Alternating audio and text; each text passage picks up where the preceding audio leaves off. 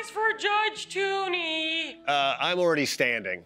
So who is Bill the cartoon curator? Oh, come on, you know it's me, Toony. Don't call me Toony. Call me Your Honor, you numbskull. I'm sorry, Your Honor, you numbskull. That's better. And these are your parents?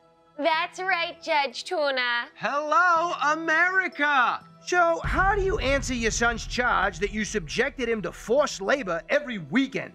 I don't know how much labor was involved. It was a riding lawnmower.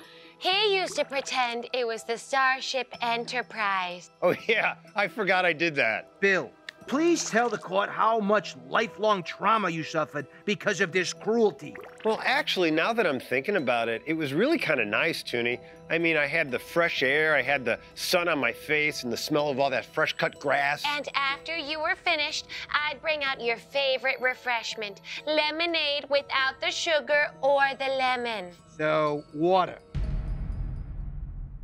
Oh, gosh, these are really such great memories. Thanks so much for making me mow the lawn, Mom and Dad. I don't think I would have gotten any fresh air at all if it weren't for the two of you. You always slept like a baby after doing your outdoor chores, Banky. Especially after when I had you wax the Plymouth Valiant. Oh, man, did I love the smell of that car wax. You said it smelled like action figures.